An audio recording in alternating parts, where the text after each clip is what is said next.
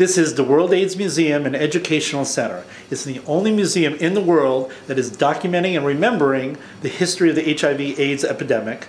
We also educate and enlighten the community on the subject, as well as empowering the survivors. So the World AIDS Museum and Educational Center has been open a little over 2 years. It's the only museum in the world that's documenting and remembering the history of the HIV/AIDS epidemic, and it's also empowering the survivors, educating and enlightening the community. Our main exhibit is the history of HIV and AIDS. We show how it starts off as a monkey virus in the Congo, and then also through the 80s and the 90s. Here on our main panel, you'll see the black panel is the main story of HIV month by month, year by year. In the gray area, these are the highlights of the HIV/AIDS stories. The panel you're looking at now is the beginning of the 80s, where it really all began and started. Now on our panels too, in the middle here is this red line, and that's just a current event timeline showing you what's happening in the world to the HIV story.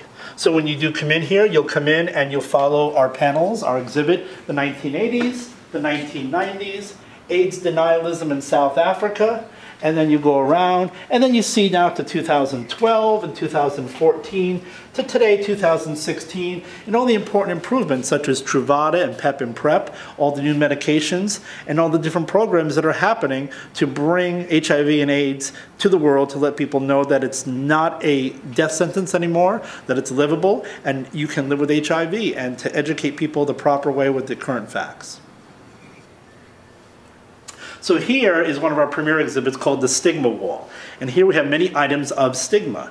As we say here in the museum, sometimes stigma is deadlier than the disease itself. Because if you can wipe away the stigma, people can understand the subject of HIV and AIDS much better.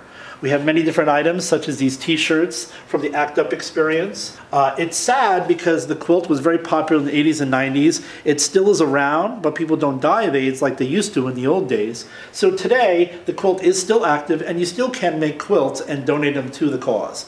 The main Names Project quilt is in a warehouse in Atlanta. And in 1996 was the last time that the quilt could be publicly displayed. It's all right, like I said, right now folded up on shelves in a warehouse in Atlanta. It weighs over 55 tons, has over 55,000 panels. And if you can't go to Atlanta and see the quilt, but here at our museum we have the touchscreen computer. So people can come in here and see these wonderful quilts. A panel is 3 feet by 6 feet, the standard size of a coffin or a casket. And so if you made a quilt or you know somebody on the Names Project quilt, you can come in here and type their name in here and see these quilts, at least on a touchscreen computer, since we can't go to Atlanta and see them. So here on this wall here, we show many different magazines. From the very beginning of the HIV/AIDS epidemic, AIDS has been in the media from the very beginning till right now.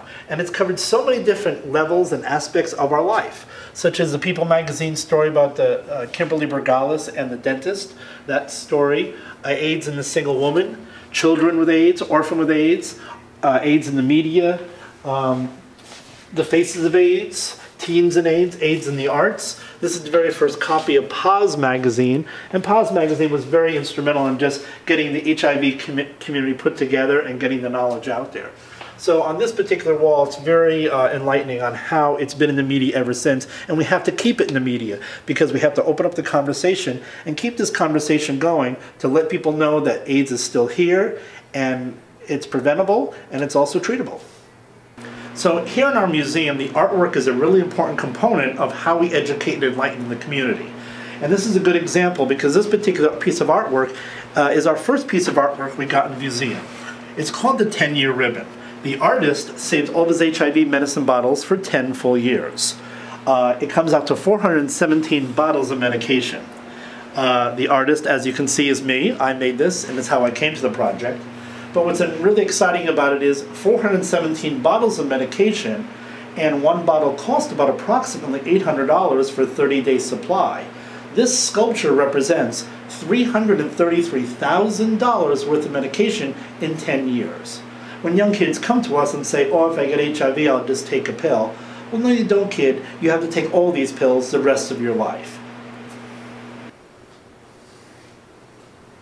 At the World AIDS Museum and Educational Center, we're educating the community. We're actually in the school system teaching HIV and STI education in the schools. But also what's important is people come here, whether they be students or seniors, everyone is welcome to come in here and experience the educational process here in our museum. Our main gallery exhibit of the history of HIV and AIDS, plus our 2 art galleries, and using the artwork to really tell the story and educate people on the subject matter.